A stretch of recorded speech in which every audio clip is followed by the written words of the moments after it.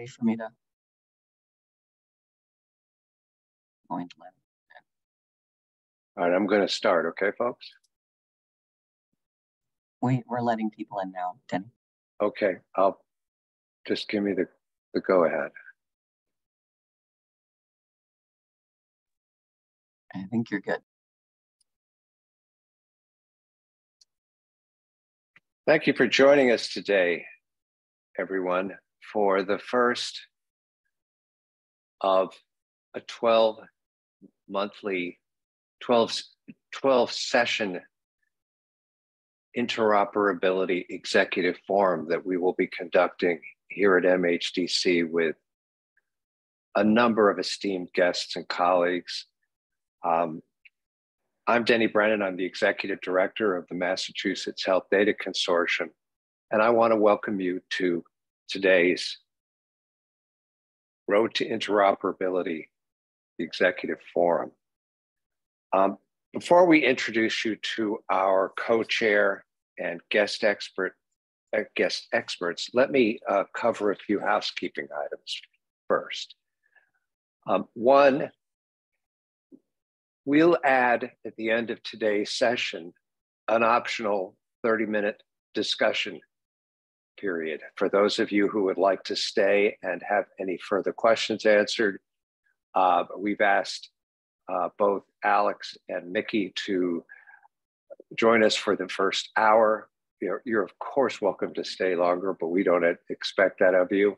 We don't presume that of you, but we will have that extra 30 minutes at the end if folks want to hang and ask further questions or get further clarification. We're going to ask that you share your thoughts in a number of different ways. Unmute your microphone and speak. Enter your questions or comments in the chat box, or raise your hand using the reactions button in the Zoom menu. Our website is being recorded and will be available in approximately 24 hours for members of MHDC. While our kickoff session today is an open and complimentary session for all of the members of our health data community, the remaining sessions will be a members only event. So for those of you who are not members and would like to join MHDC, we encourage you to reach out and contact us at membership@mahealthdata.org. And if you are interested in just the series, we'd love to have you as a member. But if you're interested in just the series, then you can attend the series for $399 for the year. So we think that's a great value. We'd love to have as big a group in attendance. This is a forum, and by definition is intended to be a place where we exchange ideas, we exchange comments, we learn together as we go through this process.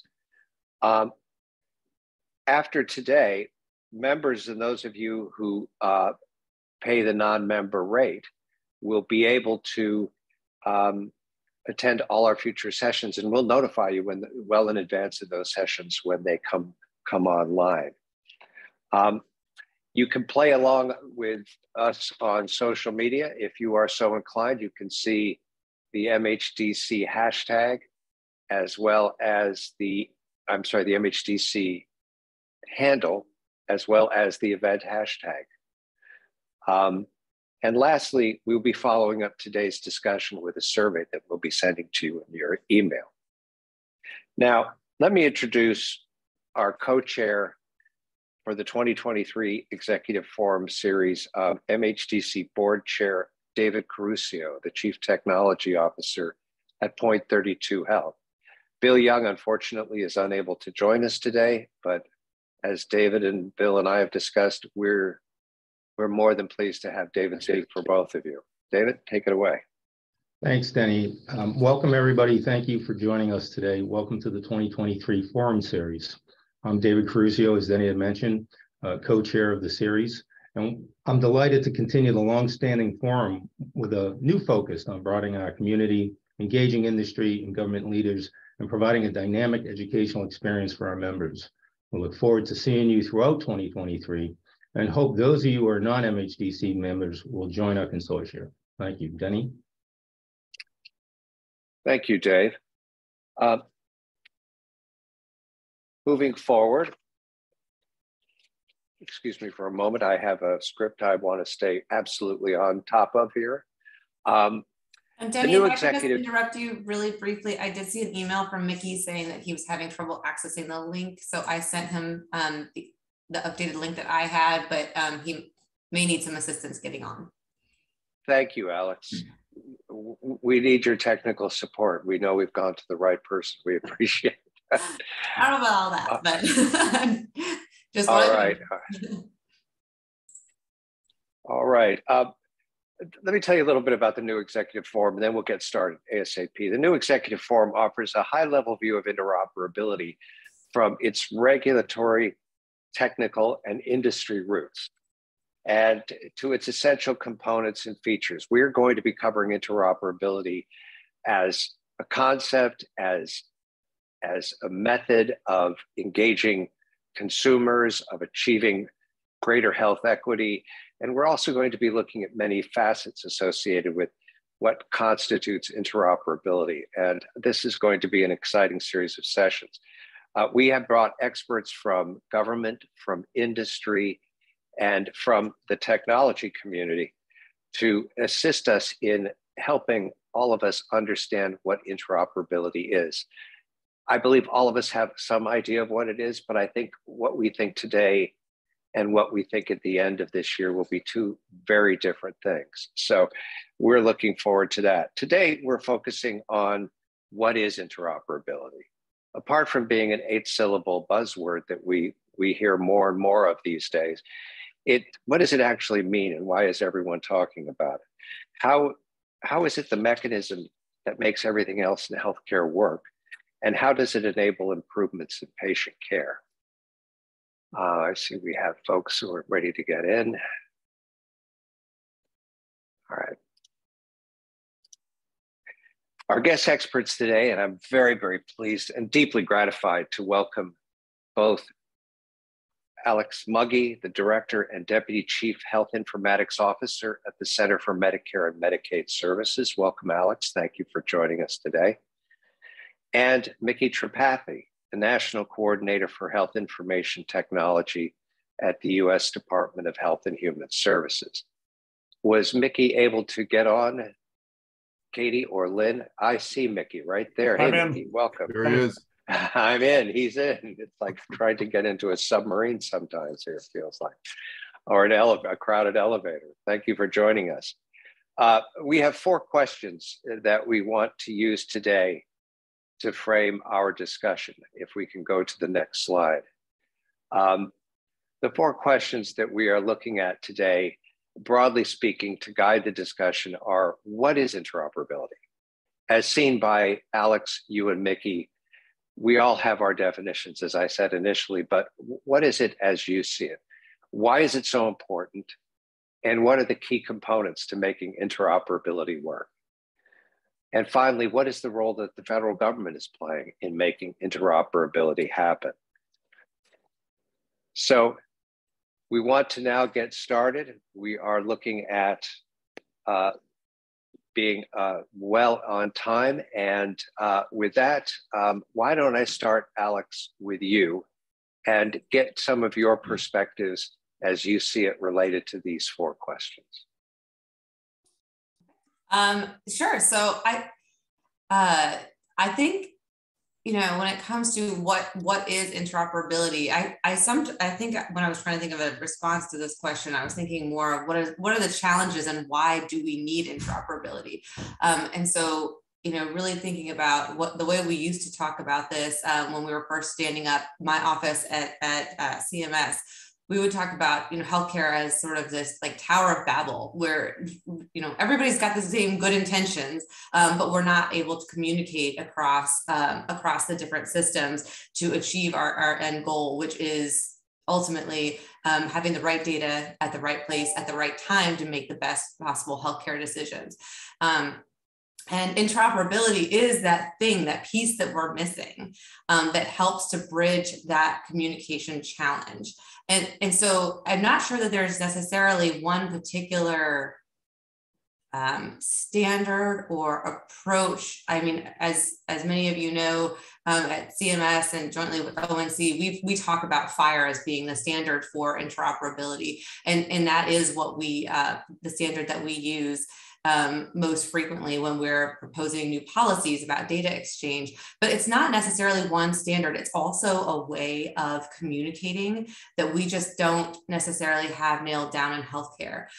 This is, we also talk about interoperability as a journey, not an endpoint. So there's not one point in time where we're going to achieve full interoperability. It's going to be ever evolving because technology is always evolving. As we know, the standards are always evolving, and we're always innovating on those standards to make them better, to exchange more data, more accurate data, and more streamlined data. And so we as a culture, as a healthcare community, have to continue to evolve along with that technology in order to get us to, further on that path to interoperability. Often when I present, I have a slide that shows a roadmap to interoperability that shows just sort of this future state that's a better communication in healthcare, but it's always an arrow. There's not like that end point where we say, okay, we've achieved it and we're done. This is something we'll always be working on, and that's why Micky and I have great job security, is because we're always going to be working on this. We're going to have to update policies, technology, and there's going to be culture change to accommodate this and keep us moving forward on that journey. So I don't know, just some initial thoughts, and I bet Micky has even more insights to share. Micky, what about from your perspective? Sure. So Alex and I made a pinky promise last night that we weren't going to do presentations. So I'm glad that well, we welcome that. If I had to handle any other technology, I'd be under the table. So thank you for that. Yeah, great. Well, definitely just to build on what Alex had described, which I think was great. I mean, ONC has on our website, if you go to different places on our website, we have slightly different definitions, which is sort of interesting. Maybe it points to the sort of the grayness of the term. But I think if you kind of go to one of the definitions, and I think the IEEE definition is something along the lines of, interoperability is the ability of two or more systems to exchange health information and use the information once it's received. So the idea of having systems be able to get information from each other and be able to take that information and process it and turn it into actions that end users on the receiving side are able to then conduct using that information. I guess a couple of things that I would sort of highlight and perhaps expand on a little bit more from Alex's comments are, one, I don't think of interoperability as a single thing. And I think that that's probably something for us to dissect and parse a little bit, in this call and as an industry. I think there is a temptation to think of interoperability as being a single thing, that, it's binary. We don't have interoperability, we will have interoperability, or there is one type of interoperability. It's TEPCA. TEPCA is interoperability. I think we just need to recognize that there is a whole gradation of interoperability. Some of it's very fine-grained, some of it's very coarse-grained, and it really is tailored to the type of business that you want to conduct.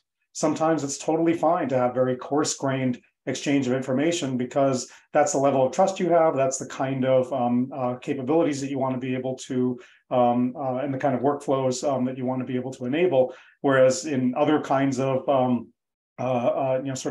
exchange patterns or uses, you have a high need for very high quality, high frequency, high reliability information because your systems are depending on each other in perhaps very fundamental ways. So I think that we just need to remember that there is a whole spectrum of things that we might think of as interoperability, all under that umbrella. The second thing I would note, and maybe this is a conversation for us to continue here as well, is I'd like us to think about moving beyond kind of that idea of interoperability, perhaps to a more dynamic kind of kind of term, which is interactivity. So, we certainly want information to get pushed from one system to another, whether it's a query or a poll, whatever that is. But, but I send information to another system and then it does whatever it does and processes it. But I think if you look at the way that, sort of the internet economy works, you have, increasing interactivity of systems, which is systems that are dependent on each other in a dynamic way. And they're built with an approach that assumes that they will have access to other systems to be able to get real-time information, to be able to process that and deliver information to the end users. Think about the way Kayak and Expedia work. They've got APIs that fire off in the background. They've got interoperability, but more important, they have what I would call interactivity, which is an expectation that they'll be able to ping JetBlue, get back the information in real time and present it to you, and be able to do that in an ongoing and a dynamic way tailored to your specific needs and requests. So I think as an industry, healthcare is probably the biggest industry, I would argue, that doesn't have that kind of interactivity in place, where there's arguably the greatest need for it. If you think about the different use cases where that kind of interactivity would be, just incredibly important. Prior auth is a great example, right? We want to be able to have that kind of interactivity to be able to do as much real-time processing of information and feedback back to the user. So I think that we need to, sort of think about how we want systems to be able to interact with each other, exchanging information, but increasingly we want them to be built so that they can rely on each other for the kinds of functions they want to be able to perform. I could just tag on to please, Alex, in his opening remark. There are these different definitions of interoperability, and ONC certainly has some on their websites. But I also want to highlight that in different laws that set the statutory requirements for CMS and ONC, there are also different definitions of interoperability. So there's a definition that was under MACRA, and there's a definition that was under the Cures Act. So legally, there are different definitions of interoperability. So if you wanted to hit us with a really tough question, Denny, I think you've got it right here with what is interoperability, because it's defined totally differently. It all tends to get towards that same concept. And I think Micky described it super well, but I just want to highlight that, even legally we have different definitions, which can make our jobs and can make the policy side of getting to whatever interoperability is even more challenging. Right. It's like pornography. We know it when we see it, right? I was just about to say the same thing, which said, I don't know what that says. I've never seen it, Micky. This session. Don't know what you're talking about. Me either. That's just what people tell me. Okay. Now, we want to make sure folks in the audience know that you are free to ask questions at any time. And this is a forum. This is not a webinar. So we encourage you to raise your hand or unmute your mic, or just ping us if you have a question you want us to ask on your behalf. Let's do a little bit here around interactivity, because this kind of, in some ways, is the answer to the second question. And I think the idea of being able to connect is a necessary but insufficient, as you point out, Micky, a necessary but insufficient step to actually working more collectively or working more collaboratively or making the experience of the patient a better experience. Alex, would you talk a little bit about what you and the folks at CMS see as the critical imperatives behind interoperability? What is it that we need to accomplish tomorrow that we can't accomplish today without this interactivity?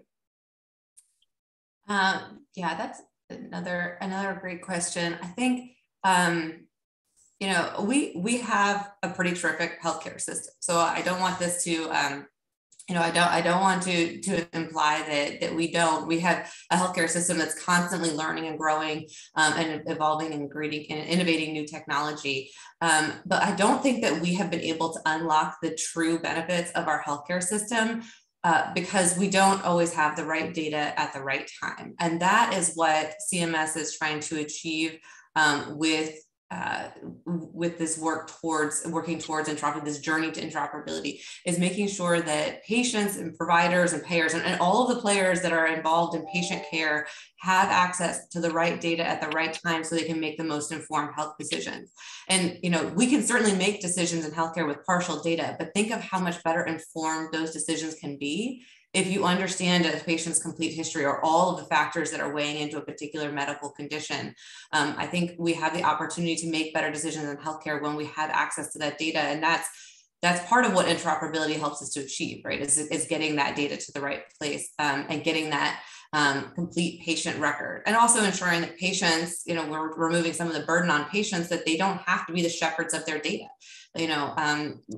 So often we hear about the patients that are lugging around these paper files from their previous doctors, trying to just put together their medical history so that they can have that record. And it would be so much more efficient if the provider could have access to that data, in a format that they can use too, within, let's say their EHR, in the form of meaningful information. So not just data and not pieces of paper that they have to sort through, but meaningful information that they have access to, so that it can make some of that clinical decision-making easier on the provider and get to that better healthcare. So I think, if I had to say as one thing, I would say that that's what we're trying to achieve, is to make sure that we can improve healthcare by having that data available. Now, there's also the other elements that we have more recently put a focus on, which is also reducing burden in healthcare. We hear about the significant provider burnout that is happening in our healthcare industry, and just to think that there are things that interoperability can bring that reduce that burden,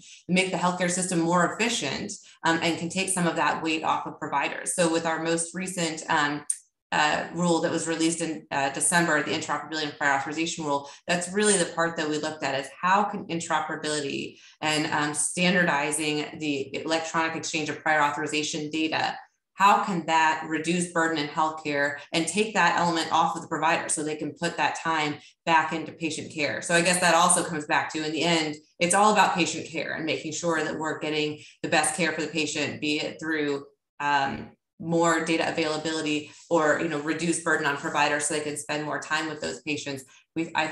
I believe, and I know that this is why we think this is so important at CMS, is that that it's all about getting back to the patient and bringing our healthcare system back to that central focus and ensuring better care, again, through more data and reduced burden. So that's as you'll see in our policies, that's really what it comes down to, and where with each of our policies and new rules, it all comes back to that.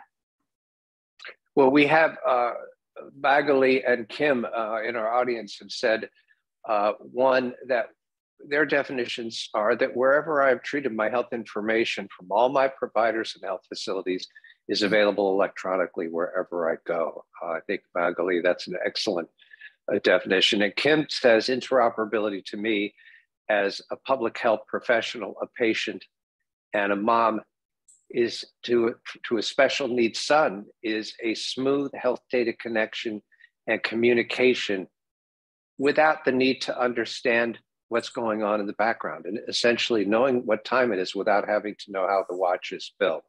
That provides her and her family and any other end user the data they need right away.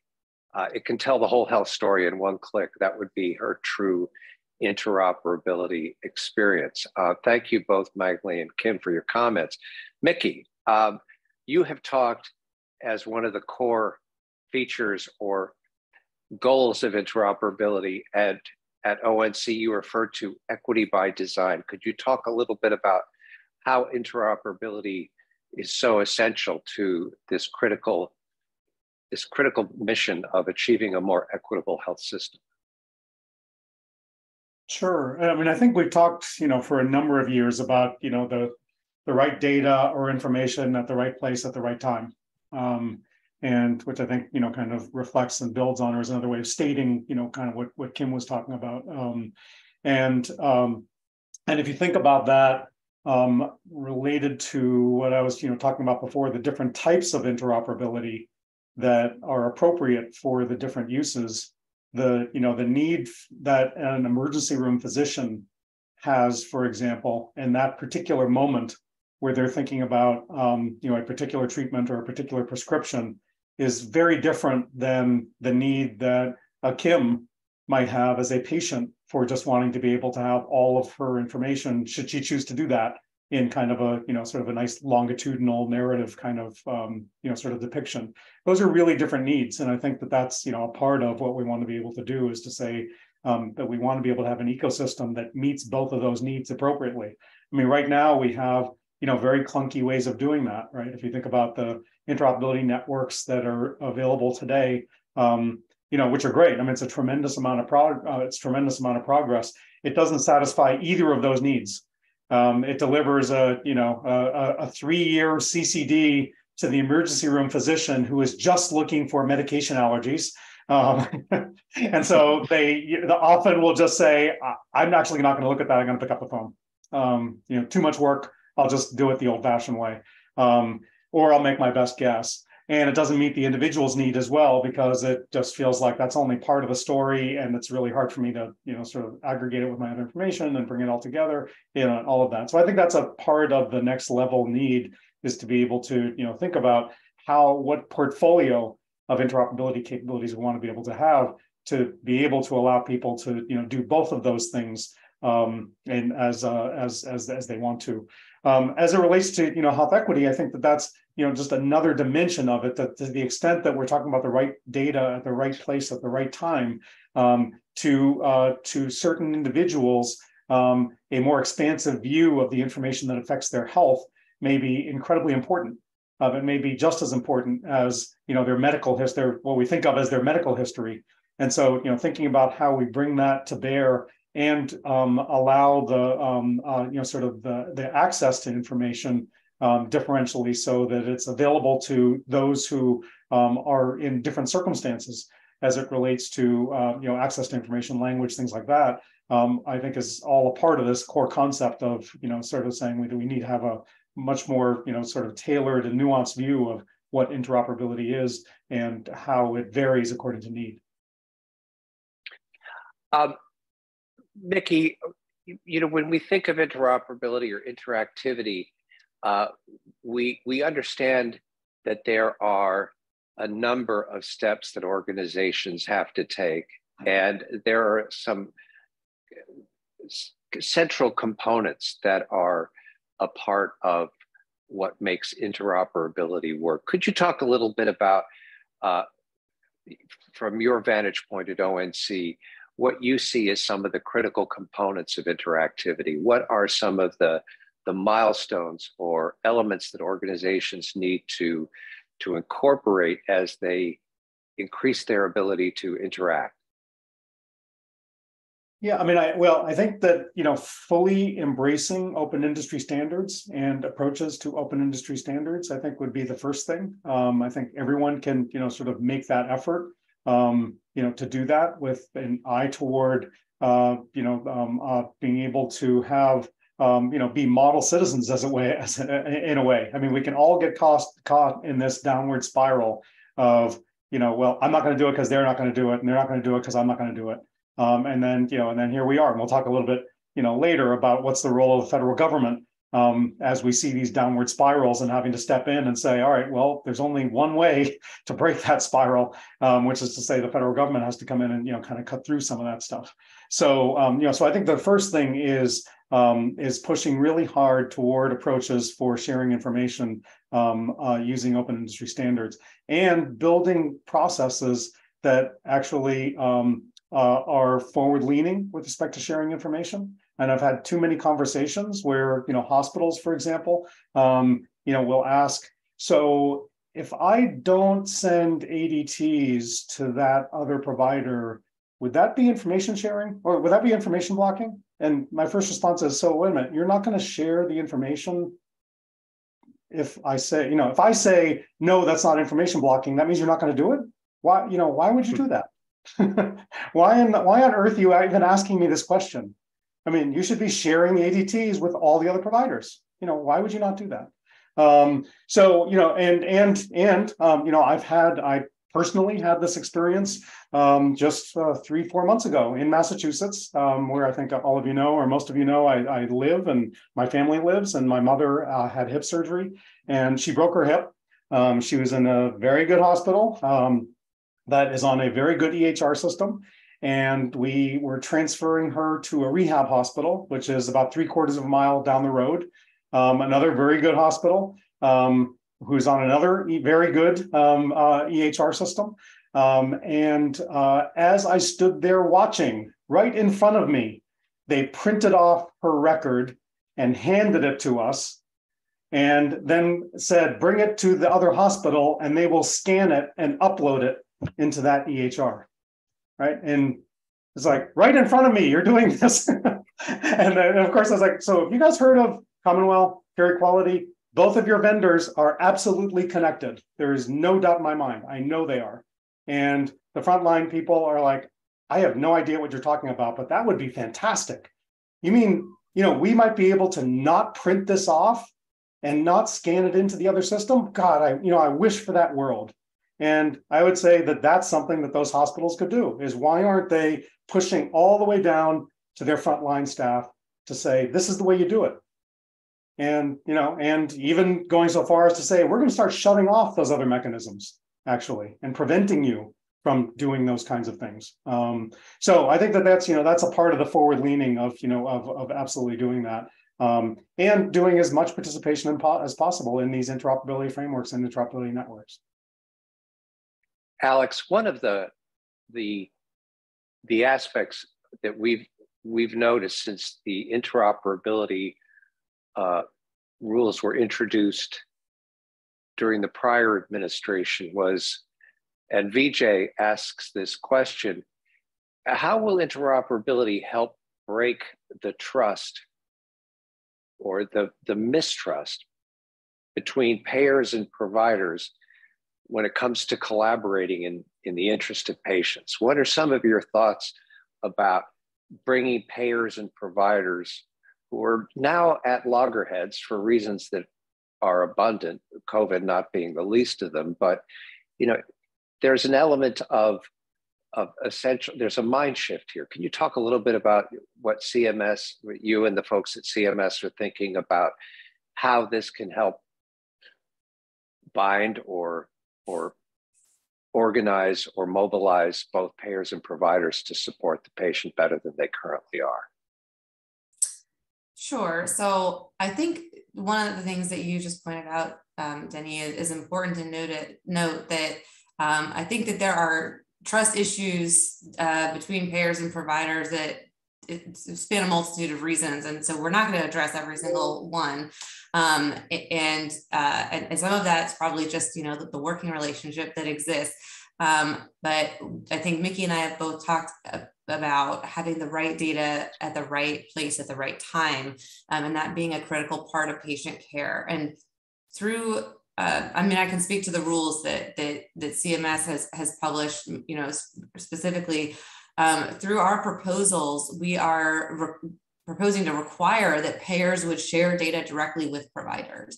So if they have a patient's health record, make that data available to the provider. I think that's one way that would build some trust with the provider side of the house, because we know that providers give data to payers all the time. In order to process a claim, not only do you have to say, I saw this patient on this day, but sometimes you have to provide lab results or diagnosis and additional information. So the providers are giving all of that information and they're not always receiving something back.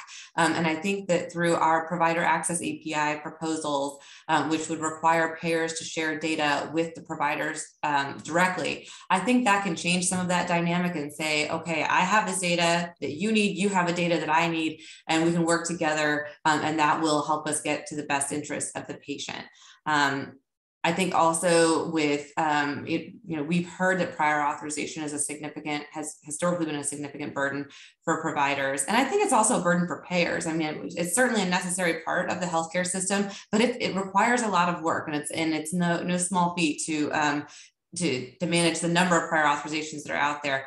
But I think that in streamlining that process and taking some of the burden out of the administrative piece of that, will also help to build some trust, because it's less of a, I'm making you jump through hoops, and more of a, let's make sure that this is the right care for this patient, that this is medically necessary treatment. And that's what it's intended to be. But because of the way that that data exchange currently works through portals and faxes and all sorts of things, I think that breaks down some of the trust, because it feels more like jumping through hoops than the intended goal of making sure that we're providing appropriate patient care. So in some ways, I think just sharing that data and having some of that bi-directional data exchange and sort of instead of a one-way flow, I think that will help to build that trust and break down some of those challenges. And I'm certain that there are other challenges that exist, like I said, but it is a first step in getting the healthcare system geared more towards the patient. And then if I wanted to say something about what Micky said, because I love what he said, and I'm wondering how, and maybe this is a question back to the audience of like, how can CMS and ONC work together to make this work? So Micky said, maybe we need to start taking away some of those the old ways of doing things. If we can get the EHRs connected, or these systems connected, and get the data flowing through, electronic and interoperable means, can we get rid of that print? That print function. And so often when we talk about that at CMS, we hear that folks saying, well, that's a fallback for, certain hospitals aren't going to be able to share the data electronically. So we always have to have these other mechanisms available. And I feel like if we keep that argument going, we'll never get rid of the fax machine in healthcare. And we'll never get rid of the printer in healthcare. And I just wonder, what are some ways that CMS and ONC can work to change that mindset, or do that culture shift to get more towards that electronic data exchange, and just remove those other ways of doing things without causing, unintentional challenges as well. And for, particularly for what we hear for rural providers, or and hospitals, or, areas where broadband is a challenge, how much is that really a challenge, and how much more should we be leaning in towards removing those outdated ways of doing things? Excellent. We have a number of comments from folks online. I'm going to go to David's comment or question first. We have a lot of ways of connecting and interacting. We have APIs, FHIR specifically. We have TEFCA, and as a colleague of ours says, all good solutions are hybrid solutions. And Micky, you talked about fine grained and coarse grained, levels of interoperability. Could you, Alex, talk a little bit about, the importance of FHIR and the importance of some of the underlying data standards like US CDI? Could you just give us your perspective on those? And then Micky, I'm going to come back to you and get yours as well. So CMS and ONC jointly back in 2020, we released rule, each agency released a rule in which we highlighted the use of FHIR for data exchange. So the CMS Interoperability and Patient Access final rule, we finalized it, the use of FHIR for the APIs for patient data exchange, so that our patient access API, as well as our provider directory API. And ONC likewise finalized the use of FHIR for patient access, as well as putting it into their code of federal regulations. So really driving home that FHIR is the chosen standard for interoperability. And I think that's for a number of reasons. I think the flexibility that FHIR brings, and the ability to customize the data that would be exchanged, and the use of the various resources. I think it's just a much more user-friendly standard, and can accommodate many different uses, including sharing data directly with patients, which we don't always see with some of the other standards that we use for data exchange. So I think that, that certainly has driven a lot of development in the FHIR space over the last few years. We're continuing to see more use cases pop up. But then, I do want to also highlight that there are other standards that we use in healthcare where we don't use FHIR, or we do have to go with a hybrid approach. Our prior authorization proposals is one example. It's a HIPAA administrative transaction. Prior authorization is, so we have to include the X12278 because that is the required standard for prior authorization. So in our proposals, we have the X12 standard, and then we talk about kind of bookending that, if you will, with a fire transaction to give it that user-friendly ability of the fire standard, while still maintaining compliance with the HIPAA regulations. And then, as some of you may have seen last month, we also, CMS also released a rule for healthcare attachments, in which they also propose an X12 standard, the 275 for attachments. So it may be that there's some hybrid approach in these standards going forward, or it may be that it is time to look at some of our other standards and transition to fire. But it's really, you know, what is working for the industry now and what's in place. Some of what is the path of least resistance. We hear, sorry if I'm changing subjects again, but, you know, moving to sort of price transparency. We recently did an RFI about the advanced explanation of benefits, or AEOB, is a requirement out of the No Surprises Act. And in that, we talk about price transparency and pricing, and we ask questions about the use of fire for producing that AEOB. And we heard somewhat overwhelmingly, at least from the payer community, that they preferred to stay with X12. Is that because that's what they have in place? Is there a hybrid solution that we should be looking at? I think that it opened up a lot more questions for CMS, because we were under the impression that that fire would be the best suited to support this. And we heard through the comment responses that maybe there are other things that we need to take a look at. So certainly there are hybrid solutions. I think this is part of that continued evolution and change that we have to keep adapting to as technology changes. So must our policies. We have to make sure that we're keeping up to date with the new technologies that come about. So I'm always pro fire, yay fire, but also want to make sure that we're doing what's best for industry and what's most realistic for industry. We don't want to require everyone to build something that in the end isn't going to achieve our goals. So if that means looking at other options or hybrid solutions, then that's what we'll do. Great. We're going to talk more about fire and subsequent presentations and discussions in this executive forum. Micky, before I turn to you, I want to turn to some members of our audience. Tim Capstick, you have a comment in the comments or the chat session. Can you share with us what your perspective is online, and rather than me reading it back? You'll need to unmute your microphone, but perhaps you can share with us what your perspective here is. Yeah, sure. I'll be happy to do that. And thanks for calling on me. Yeah, I think that what I've found in the time I've been focused in this space, particularly on the health plan payer side, and of course, here at SureScripts, we sort of see both sides of the fence. We see the provider side, the pharmacy side, and the payer side, as well as the pharmacy benefit management payer side. And so what I'm finding is that there's no shortage of interest and desire from the payers to not only share information with providers, but to also be able to more freely exchange information for my gosh, you know, dozens and dozens of use cases, anywhere, you know, from treatment sort of to non-treatment, payment and operations type stuff. And there just is, again, no shortage of roadblocks to achieving that. So, and from where I sit, there seems to be some pretty simple ways to do this. We just have to be able to free up the data more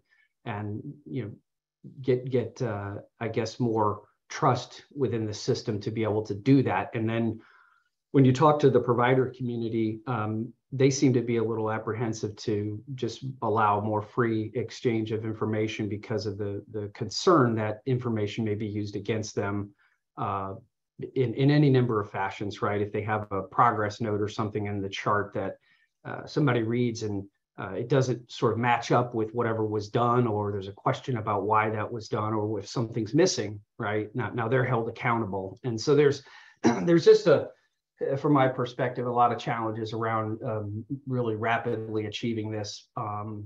But I'm confident we will. And I think with, you know, the bright minds we have focused on this, we'll get there. It just, anyway, that was sort of my perspective, and I'll pause there. Well, thank you for that. Micky, you stand on the provider side of the house. in a manner of speaking, at ONC. Could you talk a little bit about these trust issues and the way in which interactivity will either lessen them or exacerbate them? Yeah. So one of the big barriers that that we've had, if you just look at sort of the growth of network interoperability, is if you look at the nationwide networks, for example, Care Quality, Commonwealth, eHealth Exchange, they all, in principle, allow payers to participate, but in practice, payers can't really participate. To the extent that payers participate, it's a payer who is also a provider. And as a provider, they're able to participate, but as payers, they're not able to participate because of these trust issues is a part of it. And because a number of the vendors have filled in that gap by having side businesses with their payer portals, for example. And there's a certain degree of resistance to wanting to commoditize something that each of the vendors is able to make money on the side on. But at the heart of it, I think, are some of these trust issues. And so one of the really interesting conversations that we're having with TEFCA is that we strongly believe that payers, public health, as another key stakeholder, stakeholder group, need to be at the adult table of nationwide interoperability. And as a part of that discussion with the payers, what we're talking about is what's sort of the reciprocity here. And to Vijay's question about sort of that trust, one of the things that that has been a big barrier is that, and I think you mentioned it, and I'll mention it again, is that each party feels that the information could be used for other strategic purposes and used against them. I guess that when you think about it from a provider perspective, right now the way all of this is constructed, the providers feel, I think with a lot of justification, that this whole conversation about interoperability between payers and providers is a one-way street. It's payers expecting providers to provide them with a bunch of information.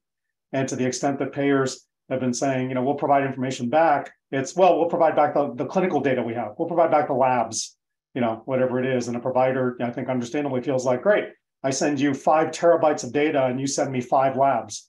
That's not what we're thinking about in terms of reciprocity.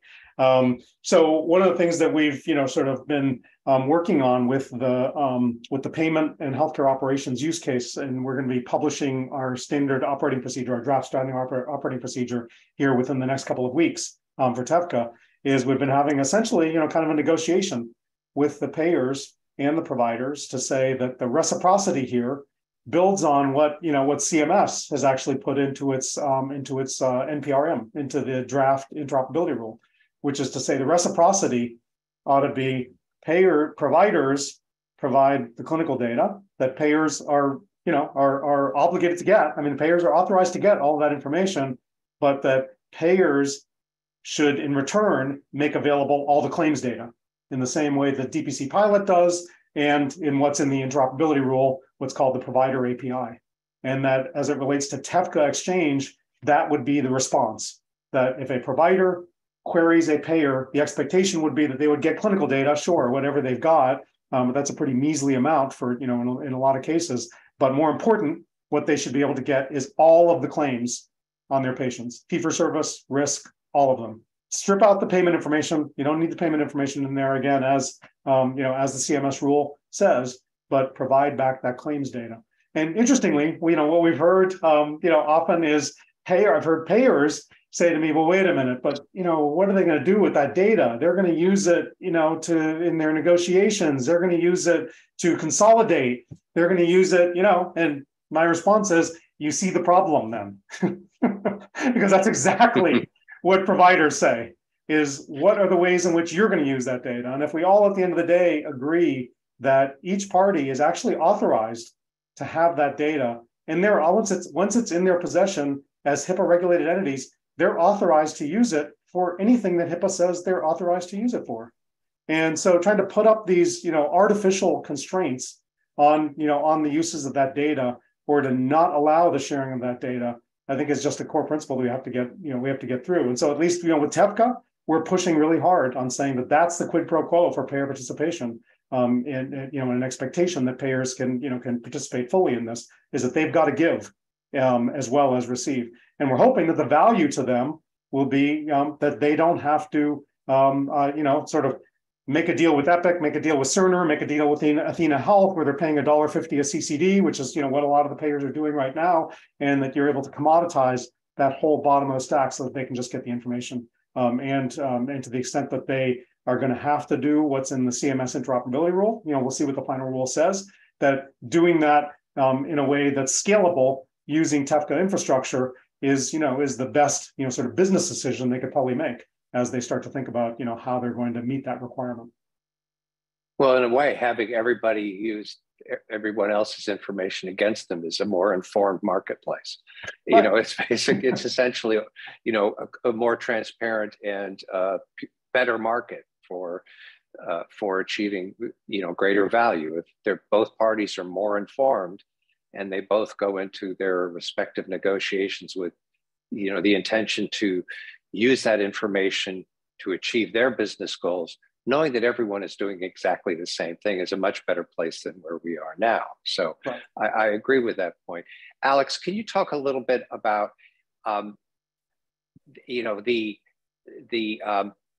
the role of the federal government? We have a lot of work to do. The federal government has played a critical role in kind of setting the ground rules, laying the foundation. What do you see as sort of critical for the marketplace, the health plan, the health consumer, the health provider community? What do they need to do next to help you continue to improve and better regulate an industry that is just starting to understand what a big change this is? Well, it's interesting you say that, because I think that on our end, we are often writing like, how much should we be regulating this space? As I mentioned, we've sort of all agreed that FHIR is a standard for interoperability, and we put that into regulation. And now, we have tried to take a step back to say, how much does industry want to lead this from here on out? If we've set the signals and given the indications, and Micky's team is making TEFCA more a reality every day. We've identified the standards. We've put out certain baseline requirements for data exchange with the APIs. We've gotten payers involved, so there's requirements for interoperability on payers. There's requirements on providers. At what point does the industry then and the standards development world take over and continue to drive this forward? I think there's always a balance of how much do we want to regulate versus how much do we want to watch the innovation happening in the private world and in the standard space and in the technology space. So from my perspective, of course, I would be remiss if I didn't give a shameless plug to comment on the proposed rule. We hope that, the comment period is open until March 13th, 15th. It's open until March. And it would be great if everyone could comment on the proposed rule and tell us what they think about, we've got several APIs in there that are all FHIR-based, and then we've got the prior authorization API that is a hybrid, which is FHIR and X12 together. And, it would be really great to hear from industry. Did we get that right? Or is there something that we need to continue to evaluate in that space? There's also the attachments reg that is out, which uses the X12 standards for healthcare attachments. Did we get that right? Is there a different direction that we should be taking there? We need to hear all of that feedback first, I think, and then we need to hear more from industry. Where do we need to continue to regulate? Obviously, we need to continue to keep our policies up to date to keep pace with technology innovations. So new versions of the implementation guides are coming out, new and updated technology with the US CVI, new versions are coming available, new versions of FHIR. So we need to keep pace with all of that. But do we continue at this pace of requiring certain APIs, or do we need to step back and look at more regulating and updating the standards and adding to existing APIs? I think that's part of what we need to hear from you. So I'm going to turn that question back to the audience and to folks commenting on the rules. And and then for, to support us, like I said, comment on the rule, and then help us to identify other areas where we should be involved, or perhaps where we take more of a convening role versus a regulatory role. All of this is a balance, and we want to make sure that we're getting it right. Micky, any final comments from you in the few minutes we have remaining? Wow, that time went fast. It sure did. You could stay longer if you like, but we want to be mindful of your time. Yeah, no, I mean, I think that what we are pushing really hard for is to have the ability to have sort of multiple layers of interoperability that serve different purposes. So we talked about FHIR APIs.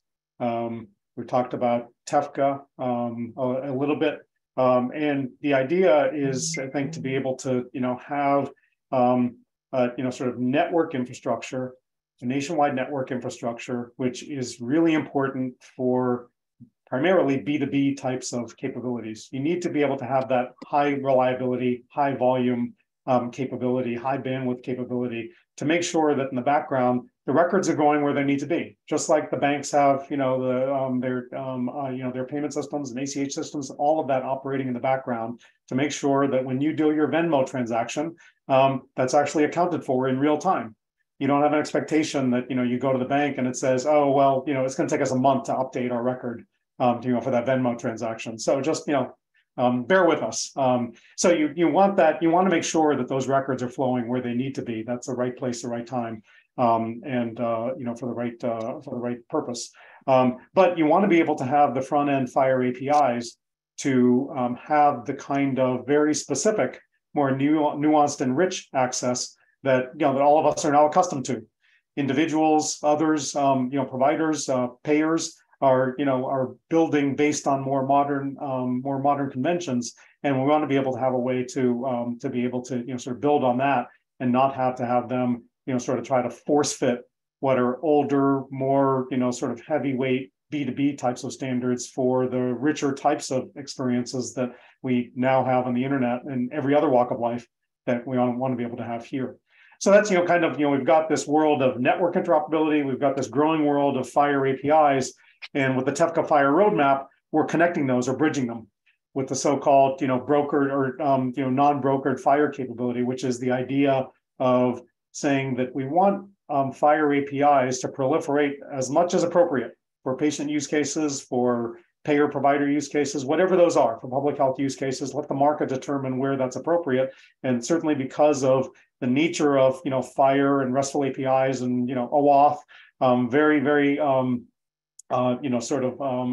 familiar kinds of patterns and capabilities that the rest of the internet is very used to. The ability to sort of use that as the pathway for growth, I think, is a great opportunity. But you also want to be able to have certain things that are really important to healthcare, which is scalability and trust. So how do you use network infrastructure like TEFCA network infrastructure to be able to say, I can have my FHIR APIs, but I still have the problem of how do I locate patient records? How do I figure out where Alex Mugge's records are? I can have my FHIR API, but am I still going to have to do that out of band? Am I still going to have to figure out, all right, it's these 5 places where her records are, and then out of band, figure out what's the electronic endpoint, what's the FHIR endpoint, for that, and figure out security. Am I going to have to, sort of figure that out one by one by one by one by one? What TEFCA offers is the ability to say, we've got a security infrastructure, we've got a scalable contract or a scalable common agreement. We have nationwide, or we will have, and I should speak in the future, nationwide record location services, nationwide endpoint directory to allow you to do that search on your own, independently, using that network infrastructure, but then be able to fire off the FHIR API, sort of as God intended, API to API, and not have it, be brokered in any way, right? That's not the way, right. APIs like to live. So I think that's, sort of the bridging, and hopefully is the scalability that allows us to, sort of move forward and have something that is, sort of makes sense, and that brings those kind of pieces together. And I think, the last,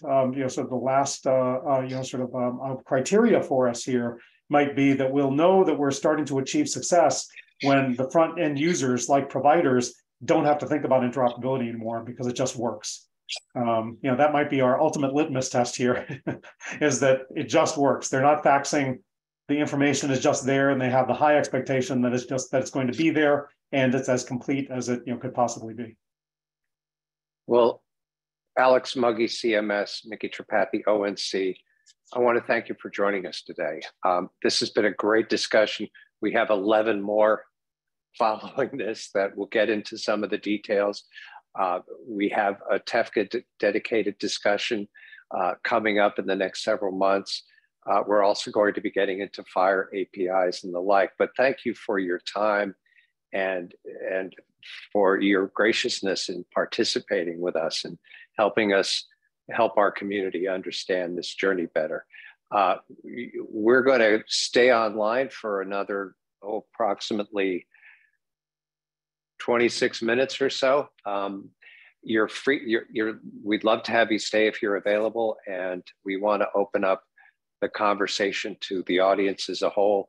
But we also recognize that your time is tight, and if you need to go now, yep, that works for us. But thank you both very much, and we appreciate your time and your insights and your expertise today. Thanks so much. Really enjoyed being here. Thanks, Denny. Thank you all. All right, we're opening up for general discussion now among those of you who are interested in talking about these things further. We encourage you to unmute your mic. I can only read the chat section so fast, so as well as pay attention to what other things are going on the screen. But let me tell you a little about what we have coming up. Next month, we are going to be moving to the next stage of our interoperability. Why interoperability? What is interoperability discussion? And John Kelly, member of the FHIR Accelerator, Business Development Advisor, Senior Business Advisor to EDIFEX, and a member of the Board of Directors of Mass Health Data Consortium, will be joining us on February 9th at 9 a.m. to talk about what are the end goals? What are the things that we want to get done with FHIR? What constitute outcomes that we expect to achieve? So you see the address there. We could probably put that address in the chat section so that you can register to join us for that. Again, we encourage you, if you're not a member of MHDC, to join MHDC. And if you're an individual and you want to participate in these discussions for the rest of the year, we encourage you to subscribe, as these will be members only and subscriber only discussions going forward. So you've had a taste today. We hope it's compelling. We have all the information about the coming 11 sessions available for you. And we look to continue this through the course of the year. So without further ado, let me throw open the microphones here and ask that folks on the call provide us your perspectives, your questions, any thoughts you have following today's initial conversation. And Dave Caruso, I want to go back to the comment that you raised earlier about how you see a health user in the future benefiting from this kind of interoperability. Could you share that with us? Sure. So the note I put in about an app on my phone and managing that experience, I just took it to, what Micky was saying reminded me, I could do so many different things on Kayak or Expedia. I can go on to OpenTable, book the hottest restaurant in town, have no problems, but, try to set up an appointment with my provider and try to manage the healthcare infrastructure is just a lot more challenging, and it doesn't really need to be if we all get on the same page. It's akin to setting up an ATM network, right? In the early days, people thought, it's just daunting. And look at us, we, any ATM anywhere, pull out money and it's immediately debited to your account. And we need to get the same kind of interactions in healthcare as we go through the system in the future. It's just, I don't know how we're going to get there, but I think government has a role to play in mandating some of these transactions so that they, incent payers and providers to take action. I think on our own, we'll just meander and it just won't won't coalesce around the common faction, let's say. Yeah, So, Danny, I thought maybe maybe with ONC and CMS no longer on the call, we could chat a little bit about those comments around what the role the federal government plays here going forward. And to David's point, what I'm seeing, and I don't know if others are seeing this as well, but the attachments rule that Alex Mugge was referring to, that was based on a 2016 letter from NCBHS to CMS. So that's how far back they are in terms of just keeping pace with the industry requirements and changes going forward. And it's good that they're doing these things, and it's certainly better than it has been over the past few years, but it has been abysmally slow trying for them to try to keep up with what the needs of the industry are in terms of regulation standards and interoperability requirements. They're doing a good job, don't get me wrong. It's a huge task, but it's very slow moving. It does not move at the pace of industry change. So yeah, go ahead, Janice. Oh, I also just wanted to just follow up on the other part of what Dave was saying, because one thing, we're looking a lot at equity these days, and those are all fabulous ideas. But one of the things that happens with some of that automation is that there's an assumption that automation works for everyone. So one of the challenges of this world is to make sure that we go forward and we put in all those innovative ideas that make things easier for the majority of people, but that we don't lose the ability for people who need an extra option or can't use that option to function at all. Yeah, that's a very good point. Right, to Janice's point, to just put a period at the end of that sentence, is that we as a community here in Massachusetts, and even just anywhere in the US, have to continue to push forward and innovate. We can't wait for the federal government to continue to come back with recommendations and guidance and all of that. It will be a long, slogging, slow process if we do it that way, in my opinion. Seth Proctor, you had a great comment that I didn't have time to get to. Could you share a little bit about, from your perspective, what you see as being a critical element to this interoperability discussion? Sure. Thanks, Denny. I mean, I think, and thank you. This was a really interesting discussion. Really enjoyed this morning. I think Dave Q's comment a few minutes ago, paralleling to the ATM network, is a great example, a great frame for thinking about this. There's enormous technology challenge in terms of thinking about how do you do interoperability, and that's a lot of the conversation today about the kind of the how has a lot to do with the question about the different data formats. Is it FHIR versus another standard? Is it in the framework of TEFCA or some other kind of regulatory framework? But then there's the why, right? And the ATM networks had a very clear rationale for why, and explaining kind of how consumers and the need to exchange money started, how businesses needed to be able to exchange money nationally and internationally. So in addition to the ATM networks, you also have to look at like how SWIFT was evolving at the same time in terms of a back-end network to parallel the consumer networks. And I think as I was listening, especially kind of at the tail end of the conversation, I was listening to a lot of exchange back and forth about trust between payers and providers, and how there's not clear trust, and so there's uncertainty about exchanging data. But as I look at this as a healthcare, something of a healthcare outsider, I guess, I look at this as being about patients first, and about, interoperability is solving a problem. And to my mind, the problem is about improving outcomes for patients. And we heard several times, we heard Micky talk about his experience with his mother. I think everyone has one of those experiences in their life, probably multiple of those experiences in their lives. And so while we're talking about payers and we're talking about providers and we're talking about interoperability, the networks between them, the why has to be not because, providers can streamline something, or because payers are trying to figure out how to, make return on investment more effective. The why has to be about patients.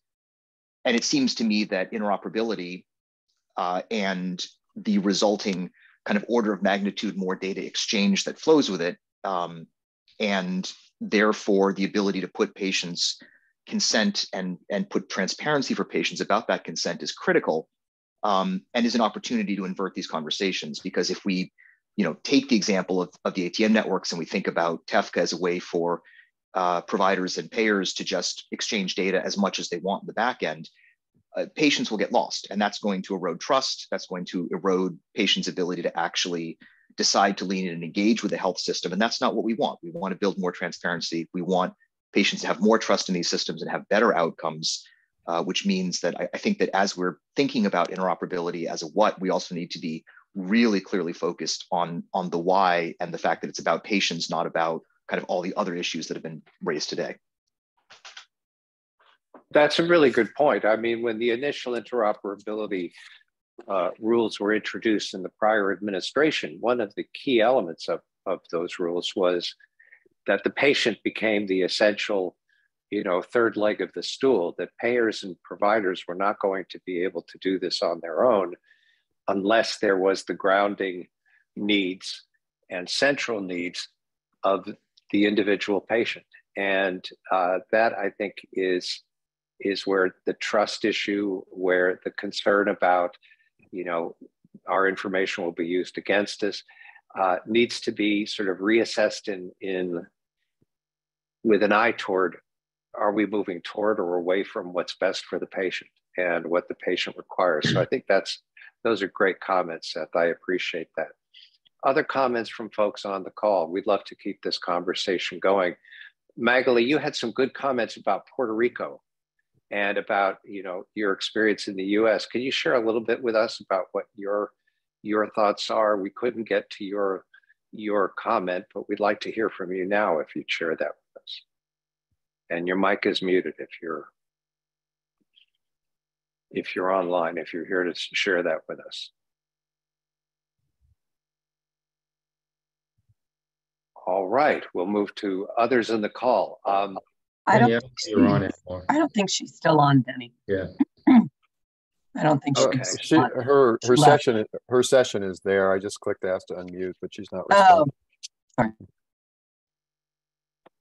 Other folks, other comments, other questions about today, about what we have planned coming forward, about the consortium. We'd love to use this opportunity to share more with you. Denny, I just want to add that I think Micky made a good point about the payer-provider concerns and issues, or tension, if you will, right? And I think that, there's got to be a way to break through those barriers. I had messaged him privately that I wonder if there's some concern on the payer side. And I'm not speaking for my company, Point 32 Health, but I wonder if there's concerns on the payer side that if that claims data is shared, it will be backtraced and compared to provider payments, bundle payments, quality reports, and things like that. And if there's ever a gap or a question, the audit trail is going to be a nightmare to walk through, right? And that's why there's this hesitancy to say, let's get full disclosure across the entirety of the ecosystem. Well, and Dave, that's actually an interesting point, because one of the comments was exactly the same thing in the other direction from the provider side, that one of the fears on the providers sharing information is that they will get dinged for it later and it will cost them in some fashion, whether it's through some type of, contracting or quality or whatever. And I think that, regardless of which actor you're talking about, whether it's the patient, the provider, the payer, someone else, a pharmacy, whoever it is, that this whole system to some extent relies on some level of trust, which may or may not be there, but is sort of mandated. It's sort of the same thing on the patient consent. I'm sorry? No, I was going to say, and it ties directly into what Seth was saying, right? You have to have trust and support of the member and the patient, right? And the quality of care. Yeah, I mean, I was having a discussion about consent recently, and it's the same thing, right? There's some level of trust because we don't require consent for everything. And whether or not that trust actually exists, it's kind of mandated to some extent. And so some of this is, I think, the same thing, that sometime, perhaps in some of these cases, the mandate comes before the trust, but we're being mandated to trust, if that makes sense. And that's hard, but that's been part of the system, at least since HIPAA. to some extent, right? Yeah.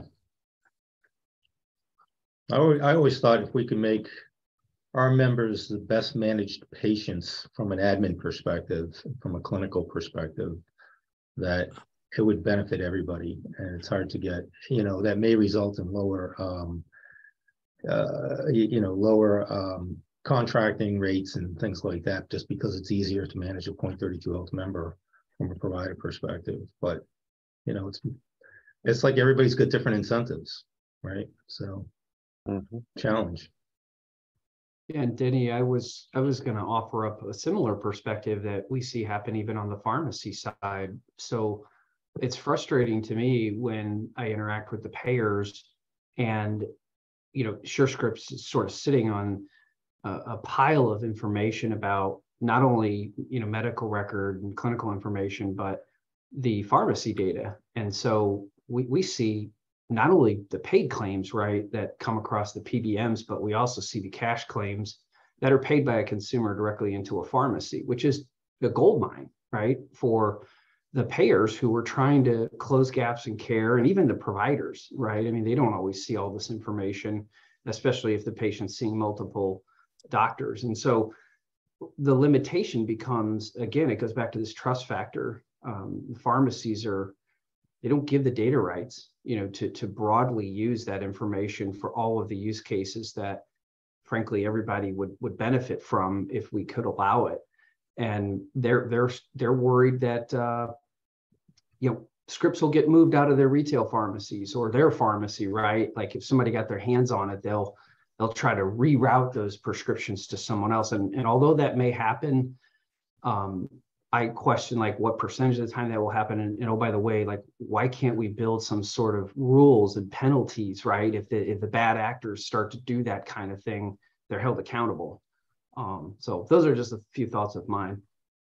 Thank you, Tim. That's helpful. Other comments from folks in our virtual room? Other questions?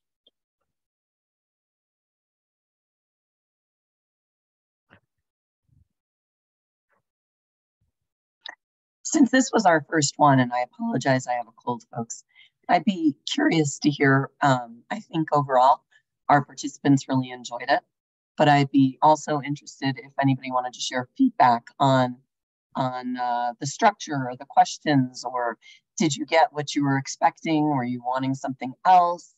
What do you look forward to for our next one? Anything like that. But you don't have to answer that. I'm just throwing it out there since we have time. Well, I'm biased, Katie, but I thought it was very good.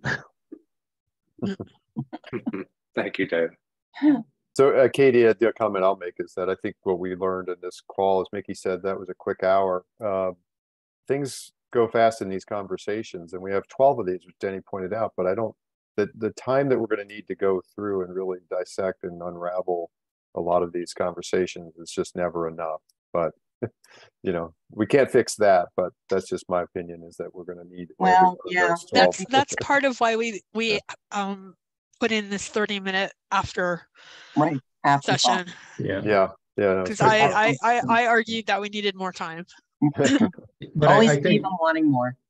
I think it would be helpful at some point, either in the main section or in the 30 minutes, that the guests stay a little bit longer to have some one-on-one interaction and not just through the chat. So that folks could address Micky directly or Alex directly, and you might have gotten some different, conversation going between Micky, Alex, Tim, or Micky, Alex, Ferris, or others on the call. And that that actually was the intention, and we hope that will be realized in future sessions. Yeah.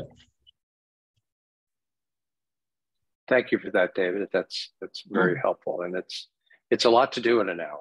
It's almost how do we get smaller to get better? But I think having this 30-minute at the end is a good chance for us to debrief, as well as cover questions that folks might not have had. We might not have had time to have answered by the presenters during the main part of the discussion. Right. All right, we're at about 25 minutes past the hour. So don't forget, we have another session coming up. We also have one coming up on January 24th, where we will be hearing from Dr. Clara Felice about the Mass Health Organization, the Agency for Medicaid Management in Massachusetts, and what the Mass Health is doing in the ways of achieving greater health equity. So we encourage folks to join us for that. That's an open webinar. It's separate from this interoperability series, but it touches again on another critical aspect of what we're trying to achieve here, which is a more equitable health system, especially for those who are likely more disadvantaged than others. So please join us for that on January 24th. You can register on our website, or you can contact Katie, who will, I think, Katie, if you would put your email back on the chat box, people will know that they can reach out to you and ask for information about attending that. And with that, of overhauling our website. So if you go to our current website, you will see the event is on there, and you can still register from there. But the rest of the website is definitely under construction, and we hope our new website will be out next week. Excellent. That's great news. Thank you, everybody, for joining us today. This was a great, somewhat fraught start to our upcoming discussions, but a great start nonetheless. And you'll be getting a brief survey at the close of this session. We encourage you to fill it in and let us know your thoughts. And as I understand, Katie, we will be sending the guests a survey Correct. After the fact. Is that correct? Okay. That is correct. Great. So thank you all for joining us. Denny Brennan, the Massachusetts Health Data Consortium, David Carusio, the Chief Technology Officer, Point 32 Health, our co-chair. And we wish you a good, albeit gray and cloudy day if you're in our neck of the woods. So take care, and we'll see you soon. Bye-bye. Thanks, everyone. Bye.